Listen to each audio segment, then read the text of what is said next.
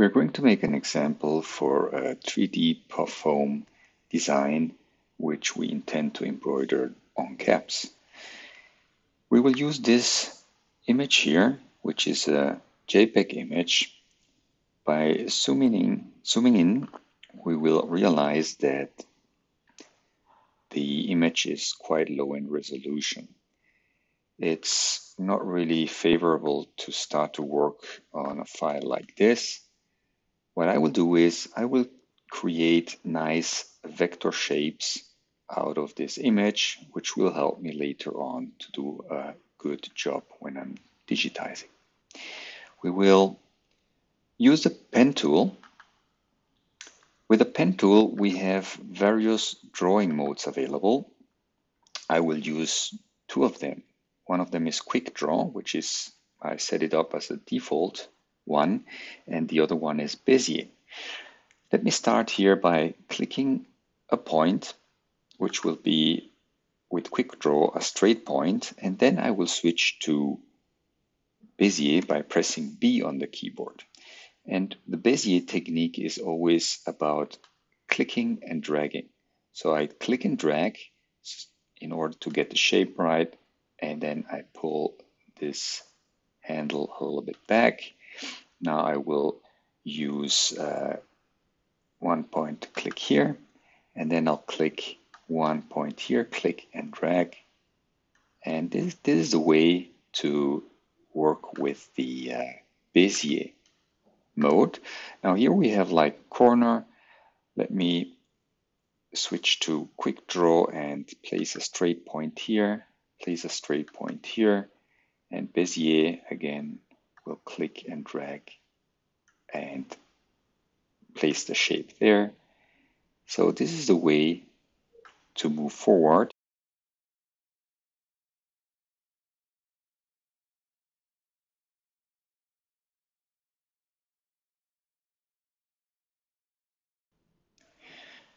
As a next step, we will round up the sharp edges here a little bit. So let me select the segment and we will zoom in here. You see this corner here. What I'll do is I'll go to my node editing tool. I will add maybe 2 points here, and then we will convert all of these points into straight points. We will then choose the rounded corner tool, and you will see that I can now make this a little bit round here. Looks nice and also helps when I'm not digitizing but converting the image. Now this one here, do the same thing. So let me pull it out a little bit to the side here.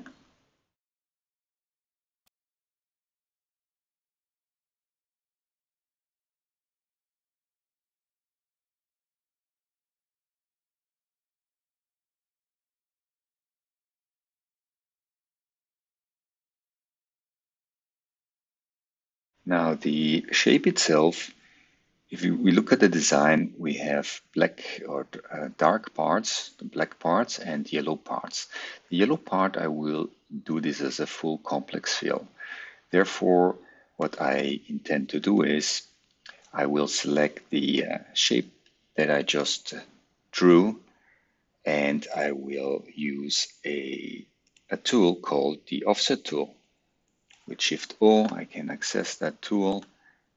I will make a copy of the offset and I will slide the segment.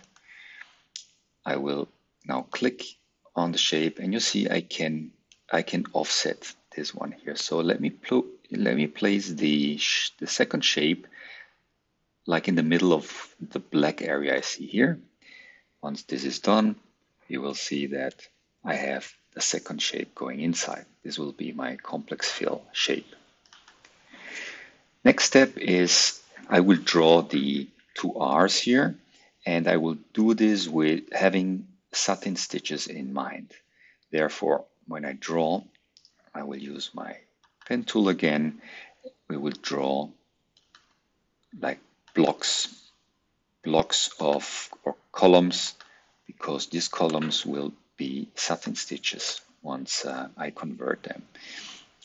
We'll do a shape here, draw here as well, and we can here make this one like so. So here we will have this block go straight down here, and with O I can connect the shape. Continue with this one here, like the serif, go straight.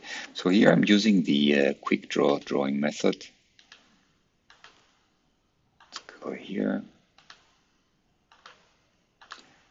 draw the shape until here. So my satin, I want to have this as a block. That's why I more or less cut it off there.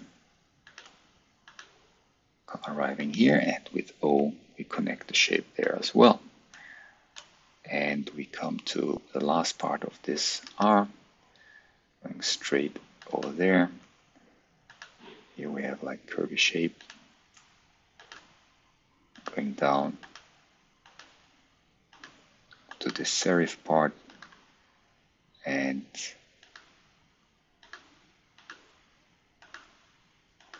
coming here. With O, I close the shape as well. Let's see what we have so far. We have this R done, and we will now proceed with the second R.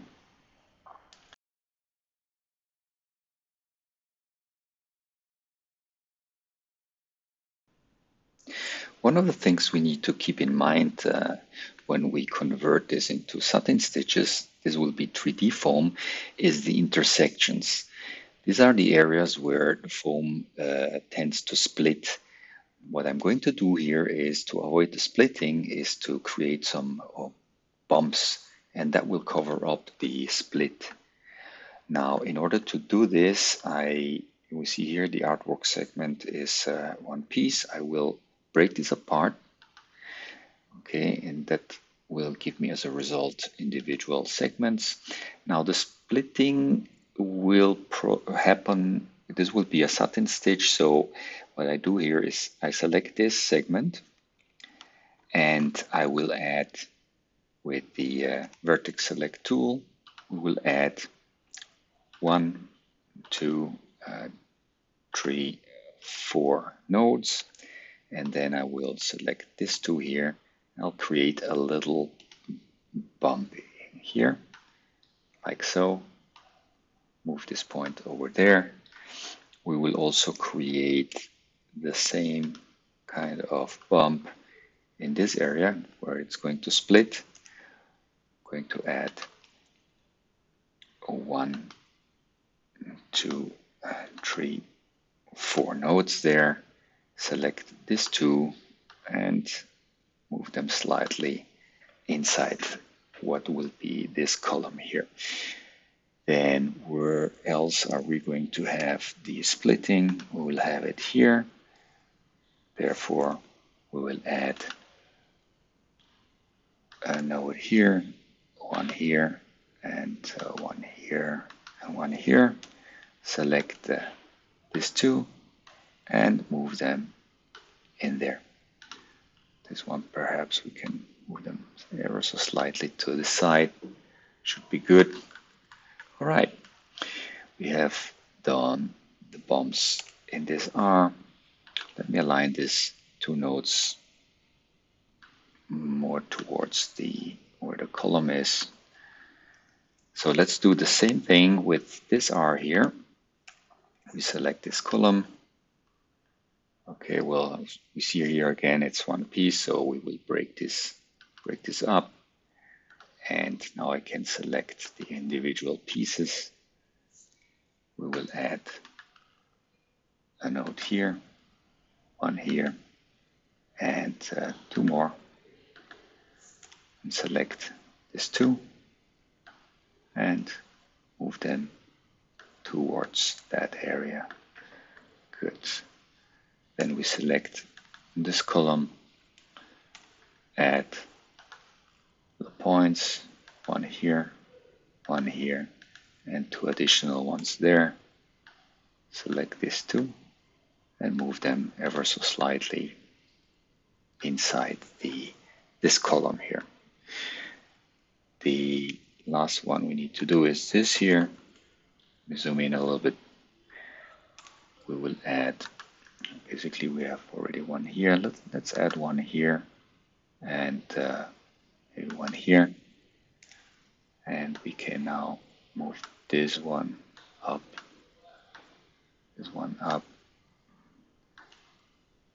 convert this to straight. Okay, should be good. Good. These are the bumps that I drew here. Now that we are done with drawing the shape of the 3D foam design, we are ready to convert this into embroidery. Now this is going to be embroidered on caps, so I need to consider a couple of things here. The cap has a seam in the middle, so I will choose, or I find out the center of this design here. You see, that's why I placed the guideline there. And what I like to do when I have embroidery on a cap, I like to cover the seam area with some satin stitches. I will do that by taking the rectangle tool. There are various ways I can do that, and I will create a column right there where the seam is going to be. I can place this point a little bit up there, and this one a little bit down here. And now we will convert this into a satin. So I'll place an angle line here and an angle line at the end, like so. And we have our satin stitches. Now the satin stitches should be, or not should be, but I like to have them as jagged edge. That's why we go into the segment settings, and you see here we have the jagged section. I will choose to be jagged on both sides. Let's have a look how this looks like. Okay, this looks quite interesting, quite good. Maybe I don't need to extend it that much. Let's do it 2. Okay, this is fine. And probably it's a good idea as well to choose a pattern that, like the random pattern, that will stitches in the middle. Well, we have done our covering up the seam here. Next step is the image itself. If I show it up here, the yellow area. So I said that I'm going to create a complex fill. The complex fill will be this shape here. And since it's going to be on a cap, the stitching should happen from the center to the right and from the center to the left. That's why I need to split up the shape here in 2 sections, and I'll do that with the, let me see, the stitch angle will be like so. If my stitch angle, I need to consider my stitch angle. So let me draw with the pen tool, maybe in another color, like this blue here, with a pen tool. I'm going to draw basically the stitch angle. Okay, that will be like a guideline for that. And this is where I'm going to split the segment here. Let's change this one back to needle number 1. I will choose the slice tool, and I will slice, let's slice it here from this corner, from here to, yeah, let's use this corner here. Then I'm selecting the segment, and once this is sliced, I will break it up. And you see here, now I end up with 2 pieces.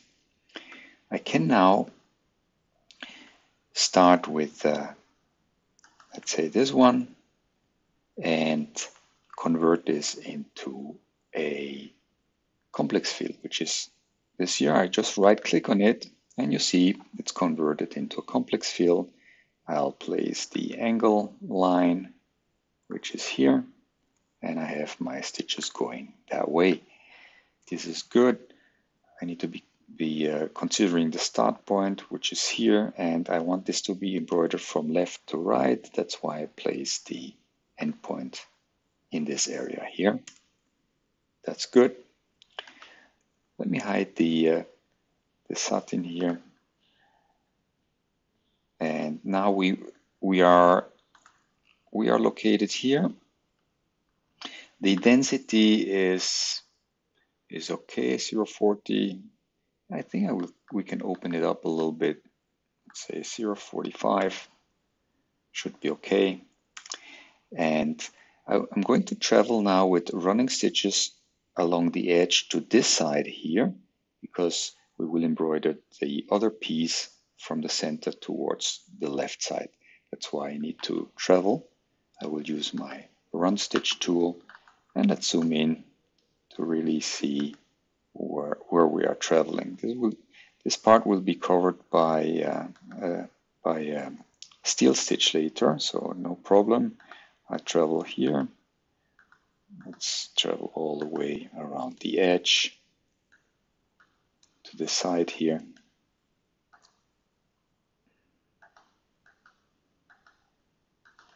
Arriving here, and we are here now. Press enter. Then I'll select the second piece, convert this into a complex fill. We have again the stitch angle, which will be this one here, and we will place the end point to be here. So we are done with our two complex fields.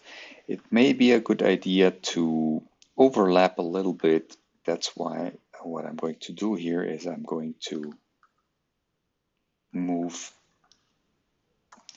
the points a little bit towards the left side. Before I do this, I will go to my vertex select tool. Let me add a point here. I'm doing this just for security reasons, and you see I'm going to move this one slightly to this side. I'll do the same at the bottom area here. Let me add a 1 point here, and we will move this one slightly towards the inside. So we create a little overlap there. Let's have a look in slow motion.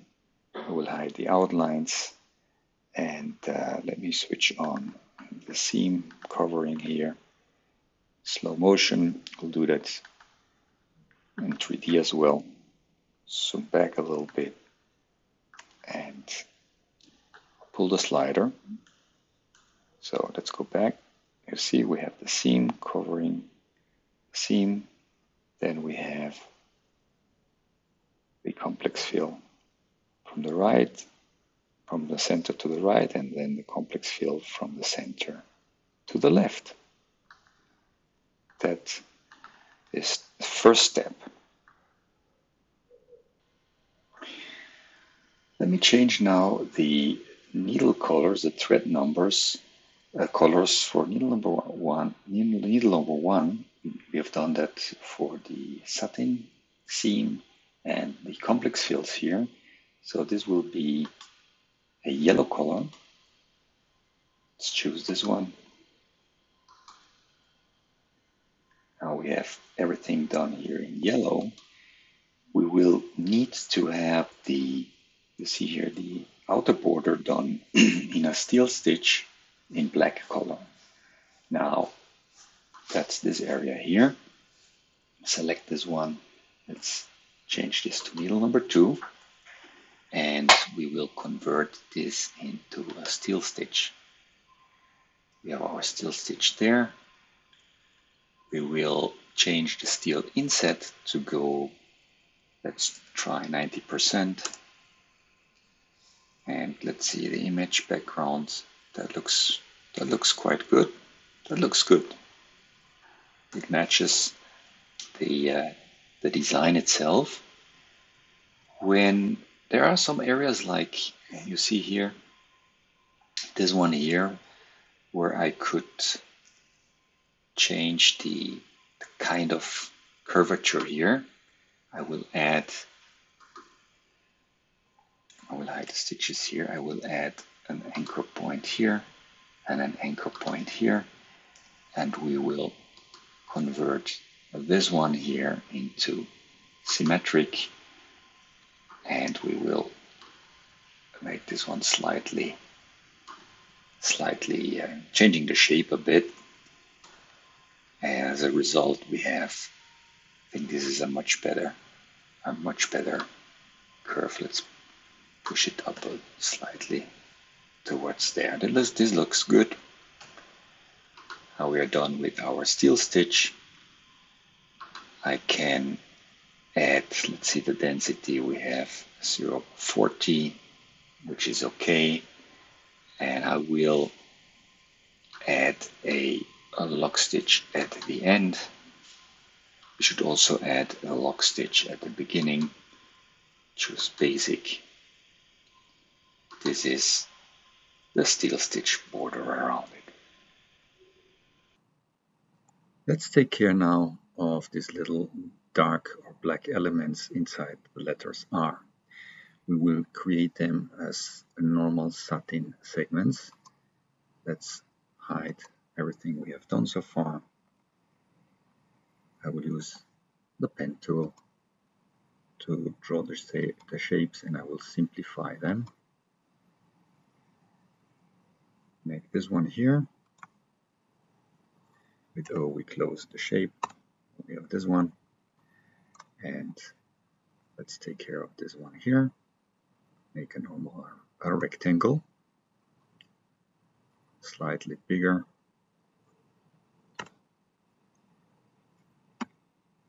Okay, and we will now convert this to satin. Press D, add angle lines to this one, and can hide the background image. Select this one here, add angle line one here and one on top. We have our two satin segments there. I would like to have a little tighter density because they are so small, and it's good to give them, let's say, 0.36 millimeter. I would also like to add a perpendicular underlay to them. We will also need to have a trim command, and also a trim command not at the start. Let's do the trim command at the end of the segment. We also need to have the lock stitches here. You see, we have a tool called end lock. We use this one here. Now let's switch on the backdrop image. Again, we can now duplicate those two and add them to this side. I will need to make sure that it's quite okay. Move this one a bit up here, and we are done with those elements as well. Let's switch on everything back on. This one we need to be on. We have now completed this part. The last part is the 3D foam part.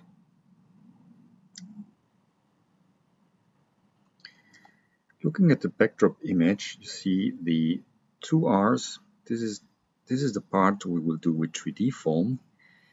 Now let's switch off all the segments that we have done so far.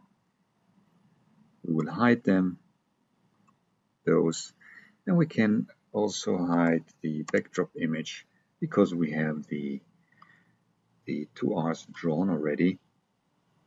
I will change them to color or needle number 2. We'll create satin stitches. So I want to embroider this from center to left. We will start with this R here and use a run stitch. We will start here with 1, 2, 3, 4 little stitches. This is my lock stitches at the beginning, and I like to travel with an open zigzag underneath the part which will be covered by the foam later on. So basically I'm tacking down the foam to the cap and arriving here. Now you see the serif here. I will create under the ends at here and here. I create little patches with the satin tool.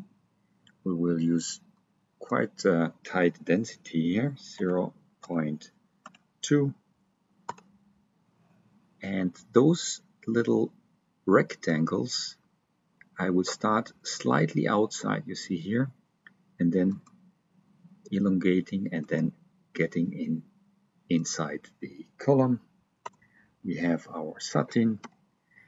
I like to have the purpose of this is to cut the foam, so you can really cut the foam, tear it from this side. So here I want the stitches to be in a straight way, but on the inside I want the stitches to go in a jagged way. That's why I'll go to the segment settings, segment properties. We will go to the jagged part. I will switch on the second side. Let's apply. That's what I want. It's a little bit too long. Let's not exaggerate. Let's change this value here to 2. And perhaps we will, let's see what happens if I change this to -1. Yes, this is what I want. Now we are here. We will do exactly the same at the other end. Travel with some open up running stitches to this side, and we will digitize exactly the same kind of rectangle here. We have this. Now I will use a tool now. I will copy the settings of this segment here. I'll use this tool called the segment settings painter. So I'll copy the settings, and you see there are shortcuts Shift C, and I will apply them here with Shift V. So I have the result right there. Then I will select this segment. So this is one piece. I will need to break it up first, because I'm only interested on this serif part for now. Convert this to a satin with 2 angle lines, one here, and generate this one here. Also, this will be tight, and now you are able to understand why I make these elevations here. I will make this part now, but only until in this area here. So what I will do is I select the segment, choose the knife tool, the slice tool, and I'll slice it up. Slice up this part, break it up. Alright, so we have 2 pieces, and I will use this piece and convert it to satin, placing an angle line here and one here. I have this one done. I will need to go now. I need to place the exit point here, travel with the run stitch tool towards this side. I will create this rectangle here as well in satin. Again, I start slightly outside, and on the inside I will make this this way. Again, here we select Shift C and with Shift V apply the same settings. Now let me think about this part. We will then use satin stitches until here. Okay, and then I will travel up and make the rest. So selecting this part, press D, add an angle line here, angle line there, and in between we'll have a couple more, like so.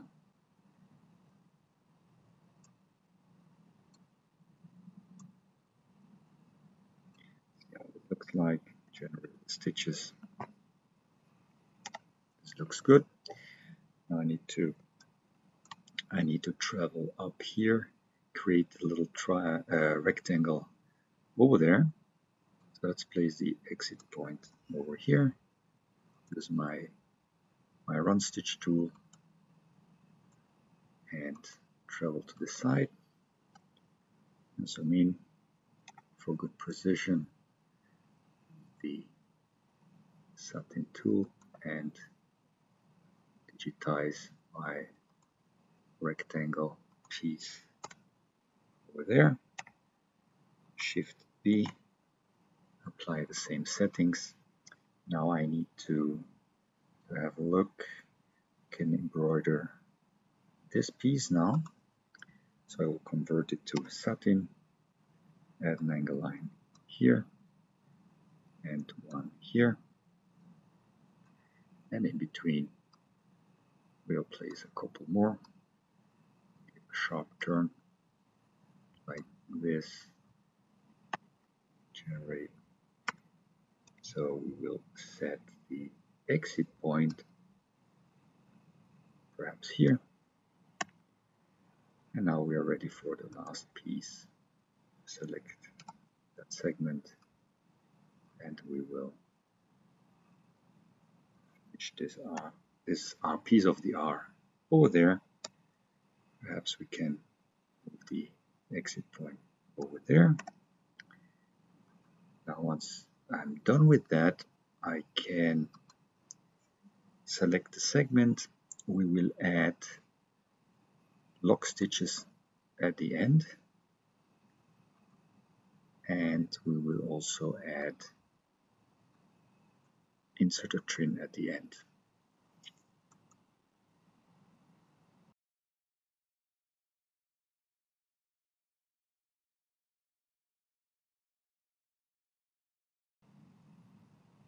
All right, we should be good here. This is the last segment. Maybe place the endpoint towards the inside. We will use a trim at the end and a lock stitch at the end. So we should have everything done. Let's switch on all the segments.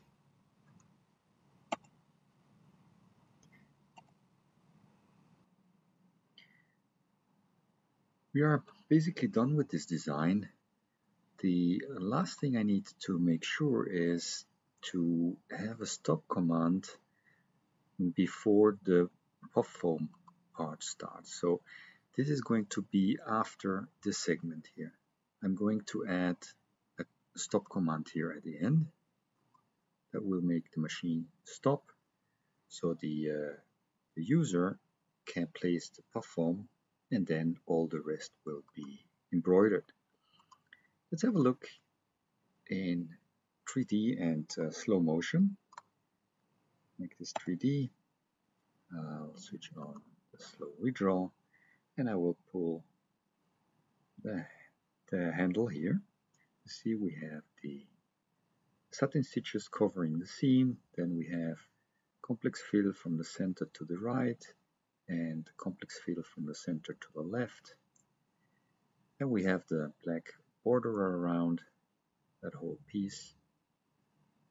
After that we have the little satin elements inside. And here's where the puff foam starts. So we have the run stitches tacking the foam towards the cap and covering the foam with these very tight satin stitches. And the way I have digitized it, so that's the part on the right hand side, the way I digitize it, you will be able to tear the foam along the edges of both of the R's. This is a conclusion of the 3D design intended to be embroidered on caps.